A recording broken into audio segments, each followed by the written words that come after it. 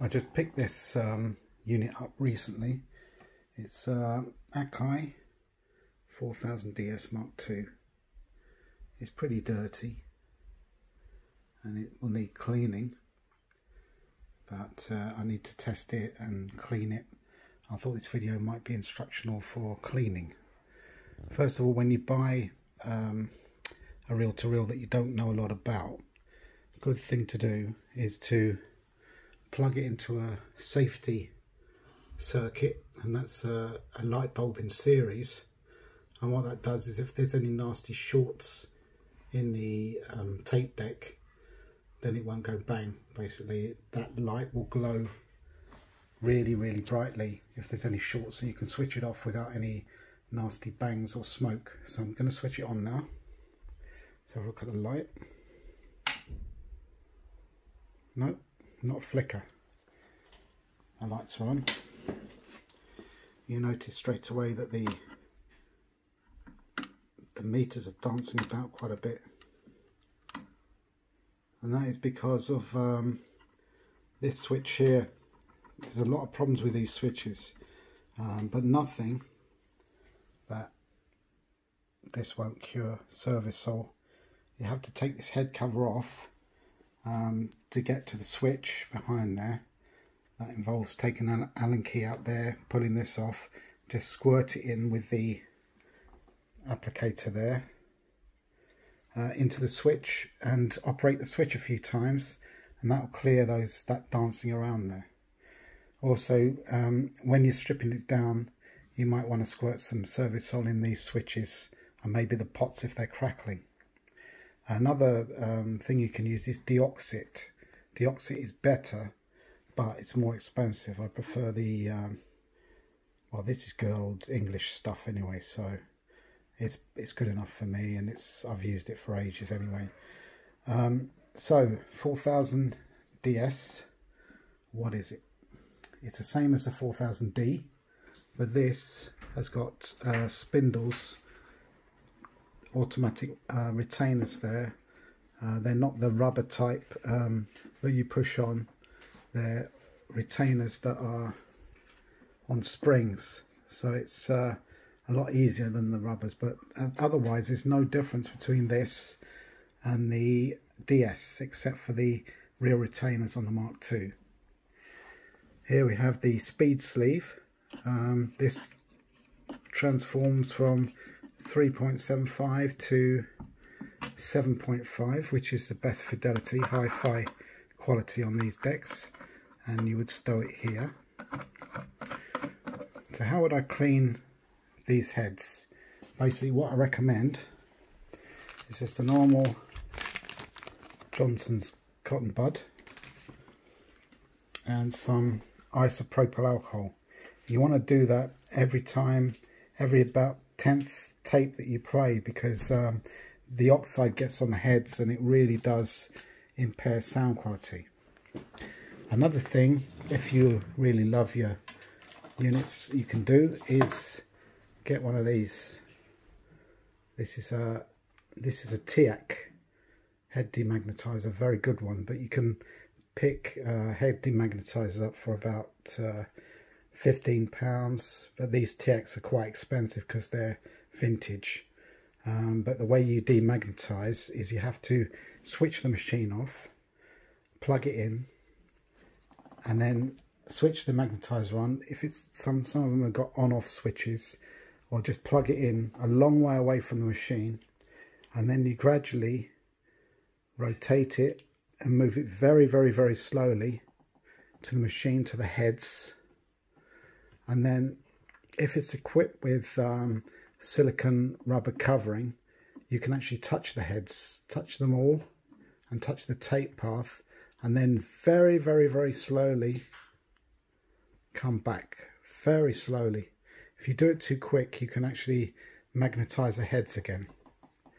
Now, demagnetizing heads, I would say you need to do it every 6 months or so, depending on use really, but I would say 6 months is a good thing, and you'll notice that the frequency response gets a lot better. So I can recommend investing in one of these, especially if you want to be into tape.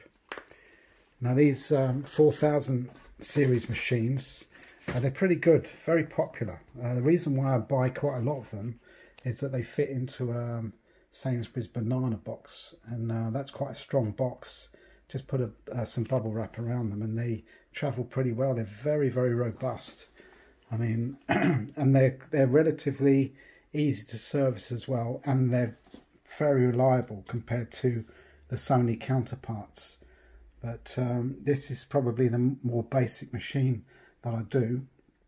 This one is one of the top of the ranges of the 4000 series. You get the 4000 dB above this with Dolby, but quite frankly I don't really think that you need Dolby on tapes, because at 7.5 there's virtually very, very little hiss, and if I think you're worried about hiss too much, then perhaps tape isn't for you. But if you really want to get something that's got no hiss at all, you want to get something like this Tascam 44 OB.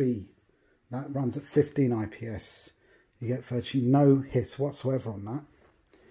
And also, I mean, if you want to go retro, this is something you might want. That's a Ferrograph. That's 15 IPS. It does 7.5. This is a fantastic one with Dolby, but one of these fully serviced is going to set you back about £3,000.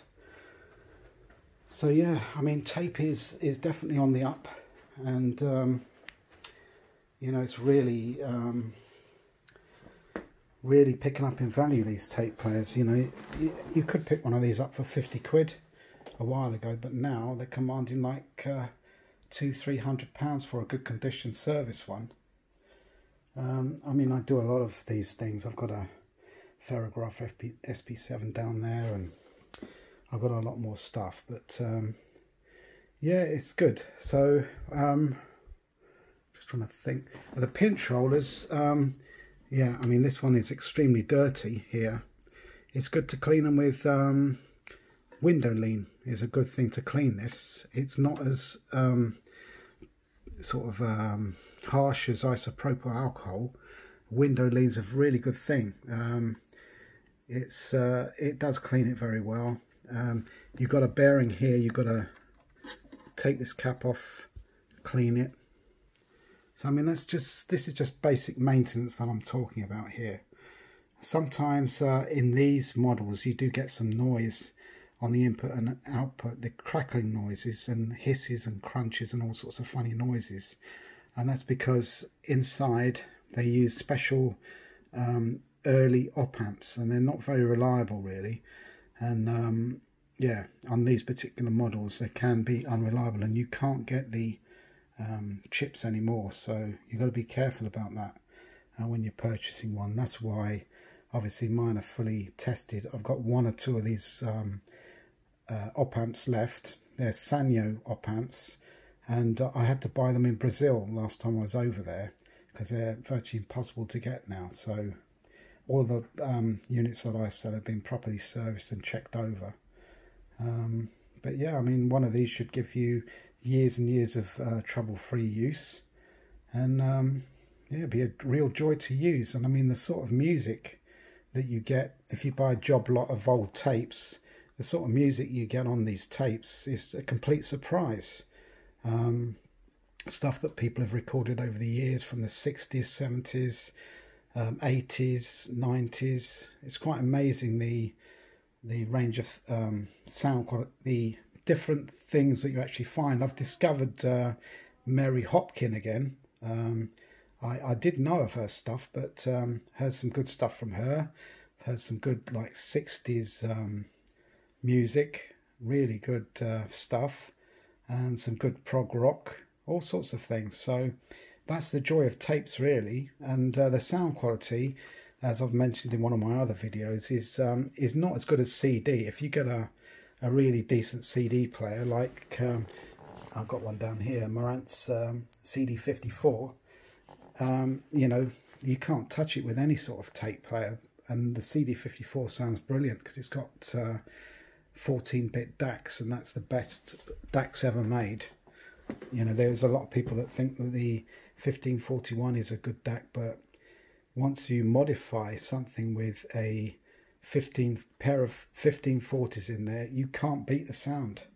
I've modified these things. I've done non-oversampling and reclocking on these with my own design board, and people are just in awe of the sound quality, and they're replacing CDs that go for like 3,000, 4,000 retail with my little humble Philips based CD chipset CD players. So obviously that sort of CD player is going to really be a lot better than tape in terms of sound quality, but where it won't be as good as is hands-on. So this is really good stuff. So anyway, I hope this has been interesting for you and you enjoy this video. Thanks.